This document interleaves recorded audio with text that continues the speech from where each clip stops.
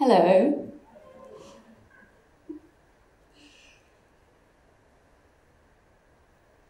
I want to talk about this talk before I talk it.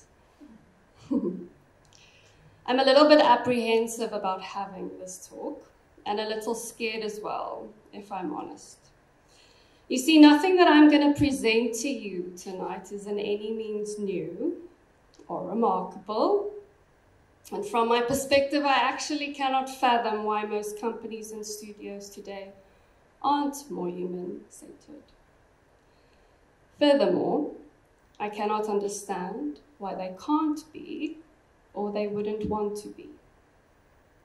I own and operate a creative production studio called Batch.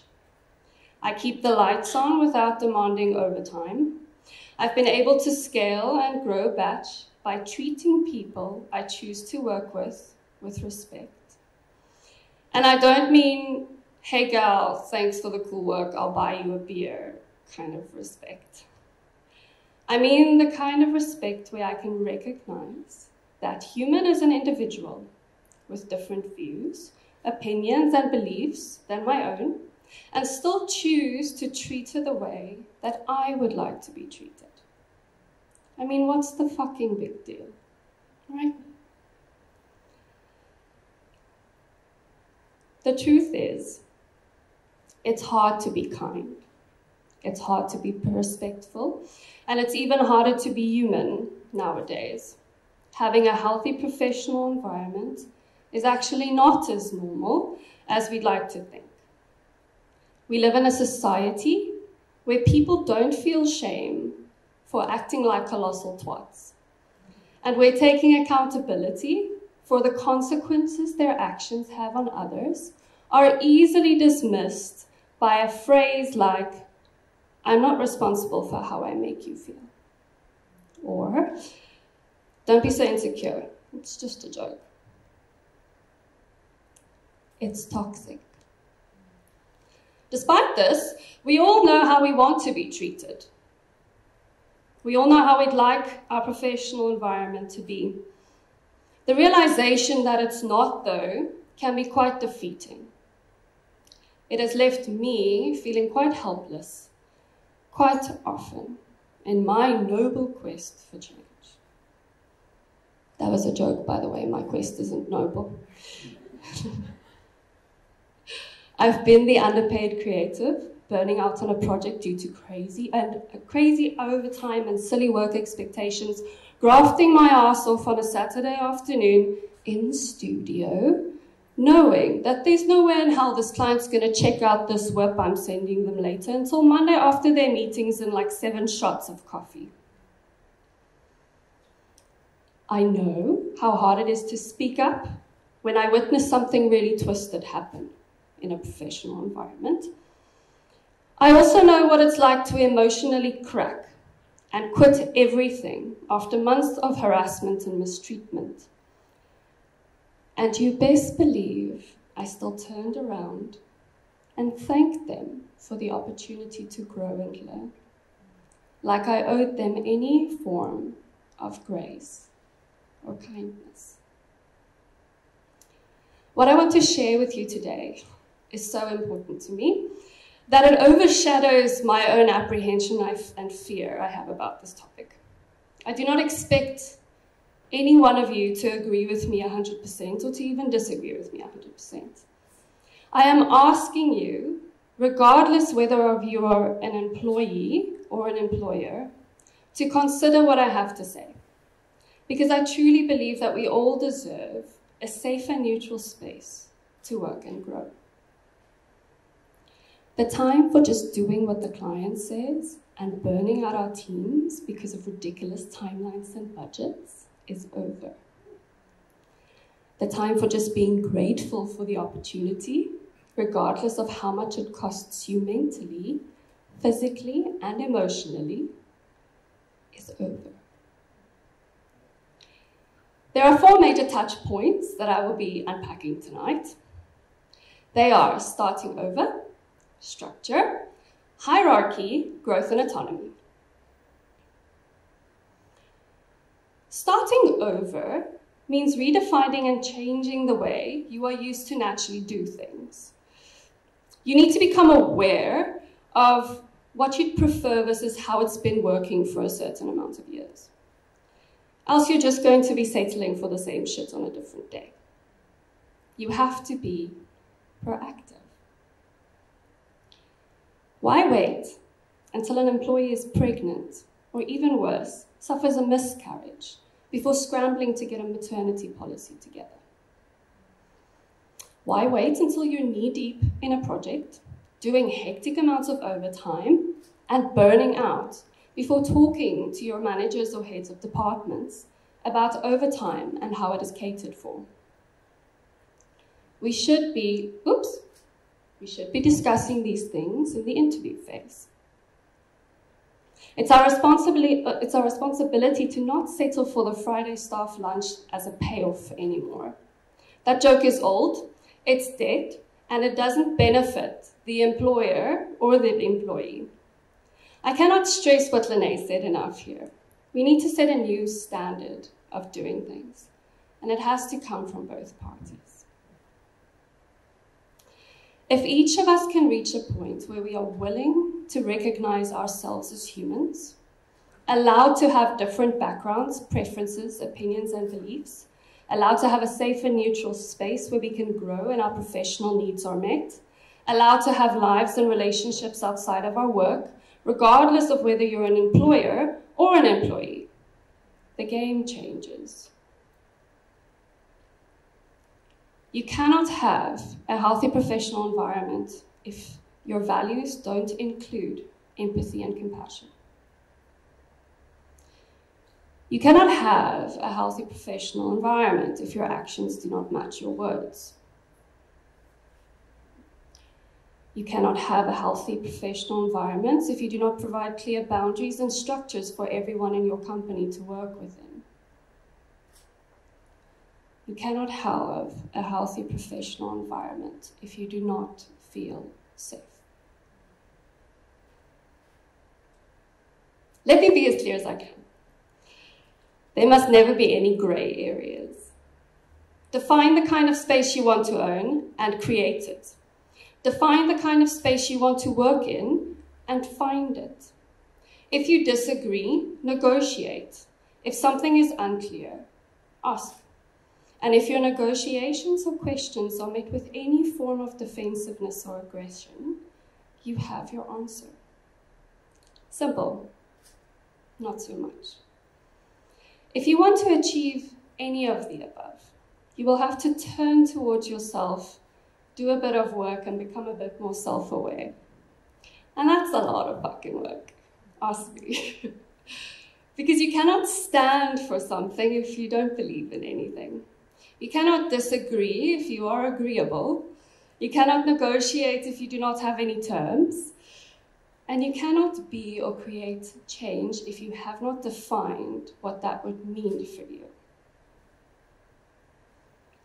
Okay, now that I'm off of my soapbox, let's get dirty and break it down by looking at the structures I've created and implemented at Batch. Everybody can take a deep breath if she's done being serious. All right. This is how we define a structure. A structure is a group of parameters, policies, values, and guidelines that gives anyone entering and currently inside of your company a foundational starting point. We've created a platform called My Batch. Everyone in the studio has got access to it, and it functions as our home base. Inside of our home base, we have any and everything, stretching from our leadership philosophy to our in-studio developmental and growth program called the Batch Academy. I am, however, going to focus on the ones that you can see on the screen here tonight. There's no point at doing or making anything if you cannot understand why you are doing it. It's equally important that you give your employees the insight to the why of your company. Because if everybody can see where you are going, then everyone can help you get there together. Your vision doesn't need to be profound or overtly intellectual. It aims to solve a simple problem. Your vision then feeds your mission, and it pushes you into the bigger scheme of things. The next thing to determine are your values. Values are the keystones on which the culture of your company is built. By offering your employees insights into these aspects, you give them the opportunity and accountability to align with you and your overarching goals. The bigger picture then starts to act as a compass, keeping everybody on track. Remember one thing though, failing to align yourself and your actions with your own values not only makes you a hypocrite, but it gives your employees the permission to call you one. Creating a handbook further strengthens your structure because it can provide clear guidelines on how things work in your professional environment.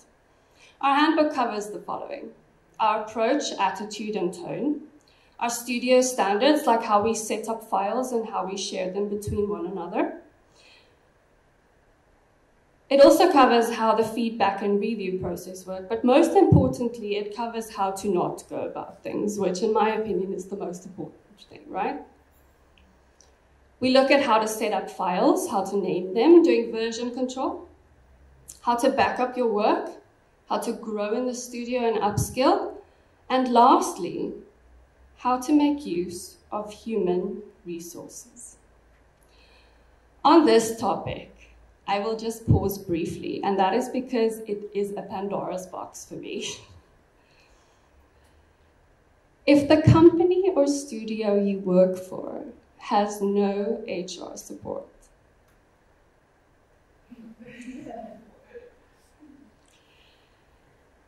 if you have anyone working for you, whom you pay a monthly salary, like PAYE and all of that shit, and you do not have HR support, you are in danger. If you as the employer has HR, but uses it so you can get insights and infringe on the professional privacy issues and opinions of your employees. Anyone want to guess what's gonna happen? A lack of HR equals gray areas. Gray areas equals loopholes.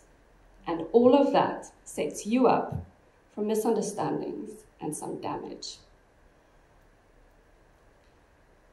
In this remote day and age, there really is no excuse to not have an HR professional in your studio.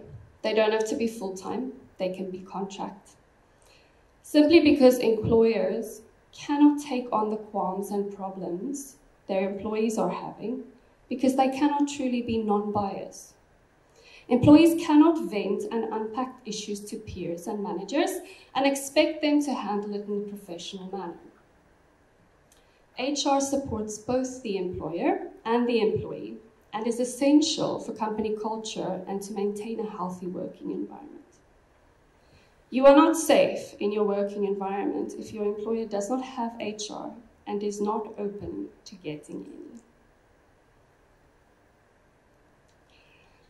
If you want to know who you really work for, or who you really are going to be working for, you need to get your eyes on these, or at the very least make sure they exist, and a breakdown of them is open for discussion during your interview. Regardless of whether you are male or female, you are going to go right to the beginning and look at the maternity policy. In South Africa, employers are not required to provide any kind of maternity payment or support.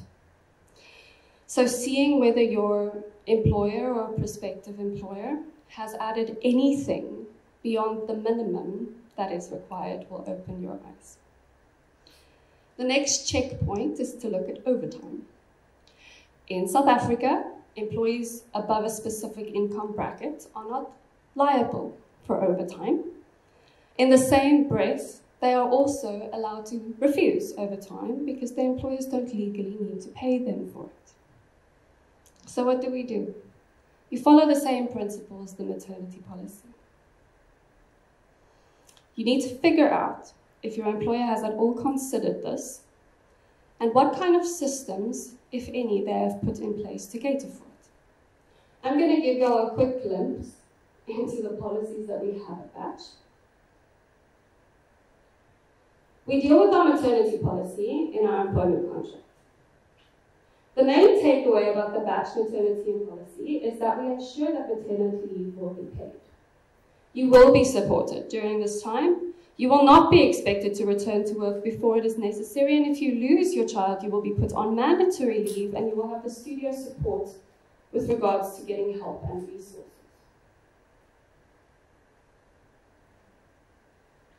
How do you go about structuring overtime in a company that has no working hours? You focus on the agreement that has to happen between the employee and management. It's management's responsibility to request it fairly and to manage projects to the best of their ability that overtime is not the rule, but the exception. Our employees have the full right to deny overtime at any point, regardless of the project status or circumstances.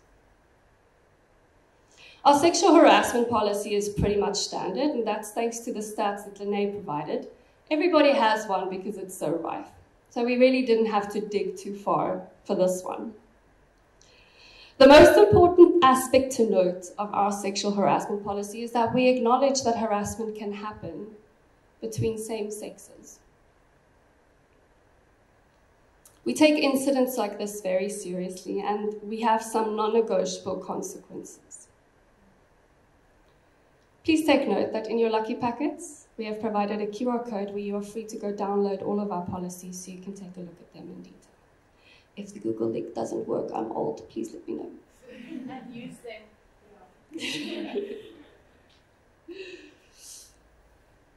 Our solar system, how dreamy. One of the most challenging things to do within your professional environment is to navigate its hierarchy. And it doesn't matter what you end up calling it in your, our brains function and work with hierarchy. And without it, we'd all be fucking lost. Our approach is a little different though. Instead of plotting our company organogram from top to bottom, we've taken on a circular system. Our system works with bands, and each band represents a level. As you grow and progress, your position in the system changes, and you can jump to a new band.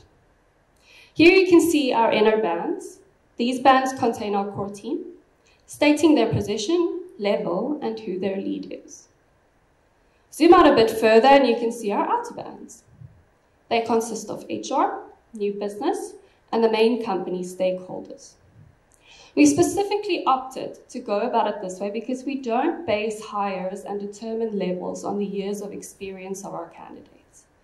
We're in an industry where the amount of self-taught creatives are starting to weigh up to the traditionally taught creatives with degrees. Alongside that, we've made it impossible to read this thing from top to bottom, completely eliminating the idea of needing to climb some kind of corporate ladder. Instead, it's a process of working your way inwards as you grow and evolve. Let's talk about growth, development, and how we go about hiring. Each employee at Batch has a full view of their possible career journey. This entails a few things, so let me start at the top. We call our employees contributors. We have baseline levels 1 to 3. For the patriarchal structure, something that we would all read as being a junior, mid, and senior, right? For contributors interested in growing into more leadership-based roles, we have levels 4 and 5. We then follow up these levels with a role breakdown. Yes, your eyes are not deceiving you. The salary bracket for each is in the role breakdown, and 13 checks are guaranteed. Remember, everybody in studio has got access to this information at all times. The role breakdown provides context for our contributors regarding their salary bracket, job title, response hours, and studio benefits. You will notice we currently have a healthy away from keyboard benefit of 500 Rand, The aim of this is that our contributors can put it towards anything that takes them away from their laptops. Each batch contributor also has 1 full day paid leave per month. This does not come from their leave cycle, which they can use to get their life stuff done. This is stuff like renewing license discs and seeing doctors, or it's even for the I can't fucking deal and I need to stay in bed mental health day, right? Side note, we don't care whether you use this day on a Monday or a Friday to create a long weekend, because we believe that we do not get to give you time and then dictate how you're supposed to use it. I believe that employers who allow their employees to work from home, imagine that, should be covering the overheads that the employees are liable for when they are working in their home studios. Essentially, the employer should be contributing to the employees' overheads, right? From next month, we will be contributing to all of our contributors' overheads, regardless of whether they choose to work in office or not, so that they can put that money towards what they need, when they need it, and how they need it to get the job done. After the role breakdown, each level has its set out responsibilities for that role. Like you would get in your typical job description when you apply for jobs. Anybody done that recently? Let's fast forward a few years into that job, and you don't know what's expected of you anymore, because even though you have grown and progressed in this company, no one has walked up with new rules, guidelines, and expectations for you, though. Sounding familiar? You'll notice that along with the daily tasks, we also have a column dedicated to self-development. This provides a guideline to all contributors on which soft skills they should be working on alongside their technical skills. For each level, there's a set out list of responsibilities and self-developmental, big word, Afrikaans girl, Jesus, sorry. Self-developmental areas catering to that level's expectation. The rest of the process is really simple. Meet the set out responsibilities and you jump a level, regardless of your years of experience. This methodology gives our contributors career autonomy. Their progression is in their hands, and they can choose a speed of progression which suits them and serves them the best. Our batch home base is always in development. As we grow, we learn. As we learn, we adapt, and that allows us to continuously change and shape our professional environment to what suits us best. Whoever woke up once upon a day and decided what the traditional creative company structure needs to be like and work like is dead. So fuck him, wake up, and realize that you've actually always had the right to do it on your own terms. As creatives, freelancers, employees, employers, and individuals, we often find ourselves approaching studios to have them ask us what we can offer them, when in fact, it should be the other way around. A studio is only as great as its staff, and the relationship should be symbiotic. The studio should also be asking what they can offer you to help you grow and have the freedom and opportunity to show up as your best creative self. When I started talking, which now feels like a year ago, I'm sorry, I said that I had a hard time understanding why companies and studios cannot be more human-centered. Because nothing that we are doing business-wise is in any way remarkable. To top it off, making a shift towards creating and fostering a healthy professional environment just stands to benefit both parties.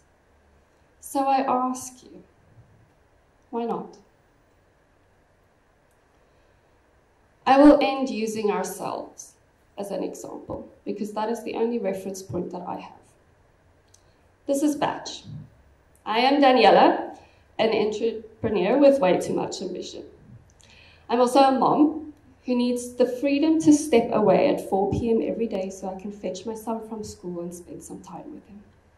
I can come back later when the time suits me better to continue working, because batch doesn't hold me accountable to a set structure of working hours. I can show up in the hours in which I can be most productive, regardless of how scattered those may be. That was me. This is Catherine. Catherine loves doing everything. Hi, Catherine. She's live. She's in KwaZulu-Natal. Today it's illustration, tomorrow it's cell animation, and who knows what's next. Catherine deserves not to be put in a limiting creative box. Creativity is fluid, and she deserves to explore it. Catherine benefits from the freedom and autonomy she has to meander as she grows her creative skill set. Batch, in turn, benefits from her ever-expanding creative skill set. This is Jessie. Jessie's currently on a plane on her way to some overseas land for a lovely holiday. Jessie is a talented creative with a Dwell magazine taste level. But her human need is being part of actionable change in her community. She has started a creative community outreach which Batch is supporting and funding. This outreach aims to pitch a creative career as a viable option to students at school level and to show them what opportunities they can have, when in most cases they don't even have money for a tertiary education. This is Viola. Viola starts her day with yoga, and she ends her day by making sure that she takes a long walk while the sun sets. Her life outside of Batch is as important as her life inside of Batch. And because she is allowed and can put herself first, she can be her best creative self at Batch. This is Magdalena. She lives in Edinburgh. She is a creative organizational wizard who prefers to be available during and for specific hours only. She makes lists, ticks shit off, and moves on. Magda is the reason Batch survived lockdown, and she continues to support us fully, even though she is just a contractor. This is Lindy. Lindy is our HR, and she's also a contractor. She has the opportunity at Batch to help us grow and cultivate our environment, and to set up our policies and standards according to our vision and goals. Because of Lindy, Batch has a solid structure. Meet Tamsin. Tamsin is the newest member of our team. She's a talented illustrator with 8 years of experience in her craft. But Tamsin wants to grow as a creative leader.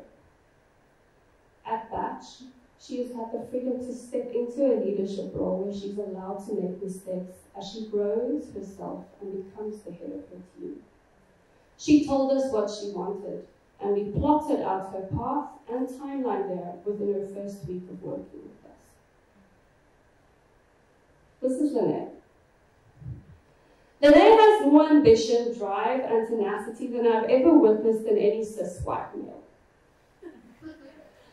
She's one of those annoying anomalies, and it's at the same time also that horrible person who can try something out for the first time and fucking nail it, right?